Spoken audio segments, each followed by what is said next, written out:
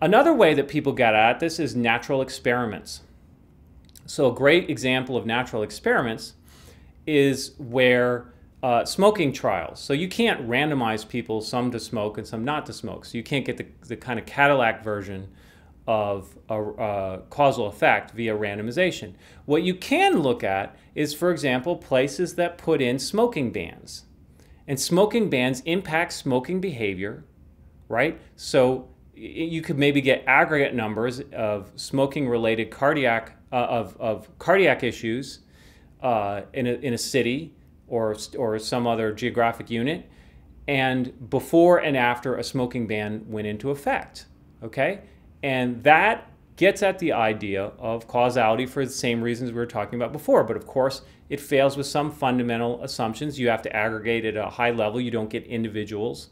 You certainly don't get individual counterfactuals. And everything that's aliased with the timing of before the law to after the law could contaminate our results. Okay, so if in the same election cycle where the smoking ban was passed that broadly impacted people's smoking behaviors, if that same election cycle had other policies that also impacted things, those other policies would also be associated with whatever cardiac decline in cardiac issues that you saw from your hospital records.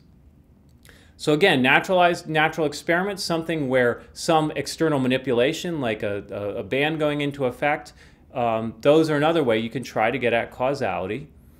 Again, but with a lot of assumptions. And again, the entire field of causal inference is trying to outline those assumptions. And again, in this case, the assumptions I think are quite strong. Matching is another great one. So matching is this idea of finding doppelgangers. So here I have a picture of President Obama, and then I looked up doppelganger for President Obama on Google, and they found this fellow. So what's the idea of matching? So if I have a collection of subjects that receive the treatment, I find people who have very close, are very close in every other respect, control subjects, and match them up. So as an example, this is very commonly done in medical studies. So if you found, for example, you could look retrospectively, if you found a bunch of cases of people that died of lung cancer, right? And you had a complete medical history and a lot of other history on these subjects, then you would find some other people to match and contrast them with that that never had lung cancer, but that had the same weight, same age, et cetera, et cetera, et cetera. So at any rate, when you think about matching, think about why, when people do this, why they're thinking causally. They're trying to get that counterfactual idea by saying, okay, I can't observe this person twice in two states of nature, but I can observe this person in their close doppelganger. Of course, the real problem with matching, well, there's a couple, but the main problem with matching is you're only as good as those things that you can match on. Right? And then there's also the problem of finding matches. You may not be able to find the data set to match enough characteristics, but you're only as good as those things you match on. Everything you fail to match on, then you haven't found you haven't found the same person in the important respects. Okay? There's other problems often if you have a data set and you can find matches for some people and you throw out the remainder because you can't find good matches for them, well, then you've kind of destroyed some of the generalizability of your sample. If you have a really good sample and then now you're only analyzing the people that have matches, well, that new sample may not be generalizable in the way the original sample was. So again, in all cases when you're trying to make causal assumptions, you're going to have to bite some bullets, but I would hope that you can see the connection of how people are trying to think causally and think about counterfactuals when they do matching. Randomization is our best tool, and it's our most effective tool for estimating average causal effects. So we have an entire class in the lecture on randomization and A/B testing. But the idea of randomization is to make the treated and untreated groups as directly comparable as possible. So if you have a group of people and you randomize the twist and tone to half of them and the other half of them don't get anything, well, yes, you don't have exact matches of people who received the controls to people who didn't, but in all other respects, by virtue of the randomization, they should, with high probability, the groups should be directly comparable. And you can show via some mathematics that if the sample is large enough and it's a random sample, you do really get to average causal effects.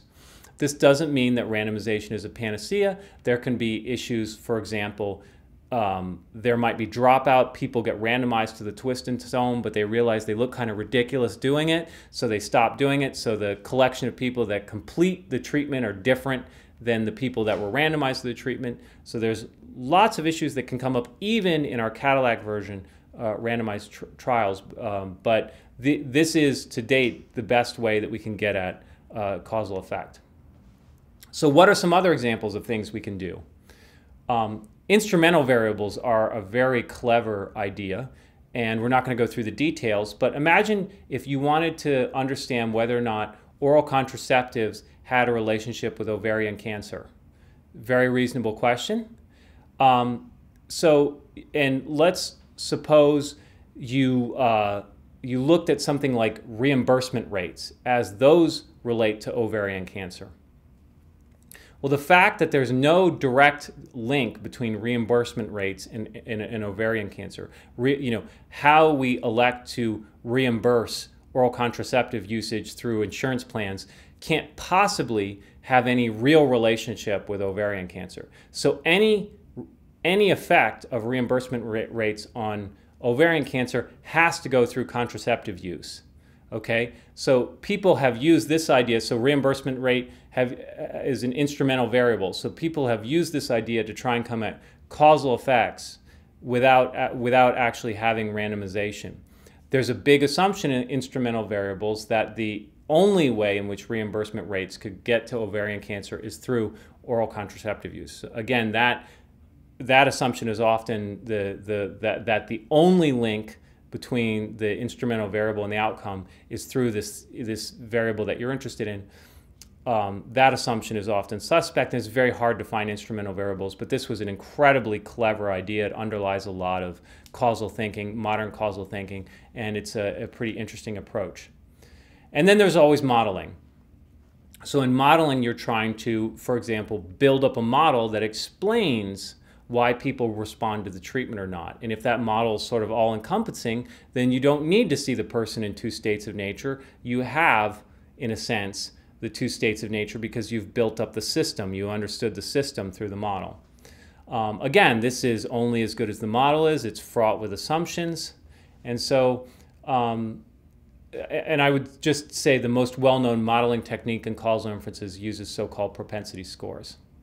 So what I've given you in this lecture is one definition of causality, this counterfactual definition of causality, one generalization of the idea, the average causal effect, and how different ways of statistical thinking try to get at this, and we tried to understand both that these ways of statistical thinking get at causal effects, but they come with a lot of assumption and baggage, and that there's often no perfect way to get at causal effects, and the best thing we have going is randomization.